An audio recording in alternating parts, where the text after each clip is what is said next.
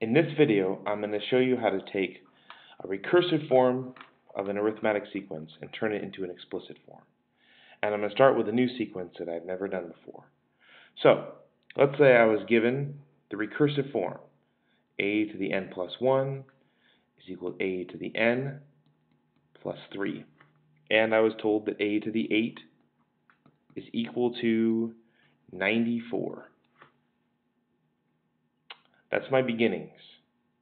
So this is what I have to start with. And before I begin, it's really helpful to go through and look at all the different parts of my problem and figure out what each piece means, because I've only been given a bunch of letters and numbers and I need to decipher what each one means. So a to the n plus 1 just means the next term. N plus 1 means basically one more. And n, since that's the term number that I have, adding 1 to that will give me the next one. So a sub n is the term you have, and the plus 3 right here represents the growth in this situation. In this case, I'm adding 3. Now, that's this original problem. And it's also the problem also tells me that A8 is equal to 94. So what I really need to recognize is that I have a whole sequence of numbers. And some of these numbers I don't know, but I know one of them. One of them is 94. And that, because this 8 tells me my term number, is the 8th term. That 8th term is 94. And this recursive formula tells me that I need to take whatever term number I'm on and add 3 to it to get the next term. So this next one, after I add 3 more, is going to give me the next term. So for this one, it's going to be 97, and so on and so forth. And I could keep using this to go on, past the 9th term into whatever term I wanted. But that doesn't help me very much, because these terms don't factor into the explicit formula at all. I don't use them at all in the explicit formula. What I really want to know is if I go backwards in time far enough, what is my first term? Because that is an important part of my explicit formula. So, what's my first term? And how do I figure that out? Well, if this is my 8th term, you can imagine that I've done this adding 3 a couple of times. In fact, a total of 7 more times. So I've jumped a total of 7 times. So between my first term and my 8th term, I have 7 jumps of minus 3.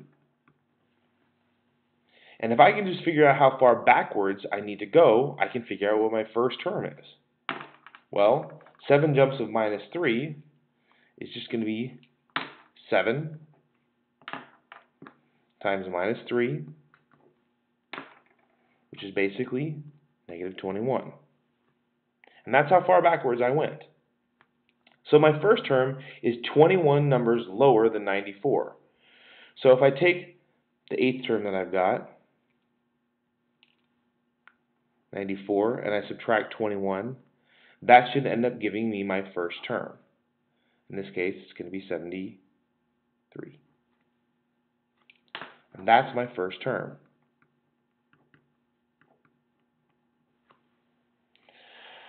So, once I've got that, I pretty much have everything else that I need to find my explicit formula. Now, my explicit formula again is a sub n equals the difference times the term number, which in this case is n, minus 1, plus my first term, in this case is A1. And I found all those pieces. So here, to kind of write down, this is 73. So, let me just kind of note that a little bit differently. That I had to go back 21 numbers from 94 to get to my 73. Now, once I've got that whole thing, I can put all the different pieces into here. So a sub n just stays the way that it is. That's what we're solving for again. But d, my difference or my growth, comes from here. So this is the number that goes in there for my d. N in this case stays where it is, but my first term, 73, goes right there. So a sub n, whatever I want, is equal to my difference, which is 3, times the number that I want, which is n, that's my variable, so it can change depending on what I need, minus 1, plus the first term, which in this case is 73. If I wanted to use that to figure out what the 11th term was, no, let's change that. Let's make it a little bit harder. The 41st term, then I could go through and I could plug in all those different numbers in there. And I've already got my growth and my first term. So all I need to do is take this 41 and replace it with my n. So I would say a to the 41. Oh, let's put it in both places. How about that? So a to the 41 is equal to 3 times my 41 minus 1 plus my 73. And there's the equation I've got to solve.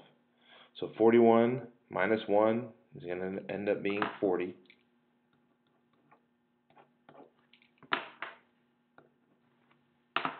And everything else kind of just comes on down. And then 3 times 40 is going to be $1.20, or 120, plus 73 still stays there. And then those two together, 120 plus 73 is 193. So A41, the 41st term in my sequence, is going to be 193. And there's how I change between an explicit form or a recursive format, which is what I started off with, which is a to the n plus 1 is equal to a to the n plus 3, and a to the 8 is equal to 94, how I figure out what my first term is from that whole series, and then how I use that first term in my general formula for an arithmetic sequence, and use it to figure out what any arbitrary term is.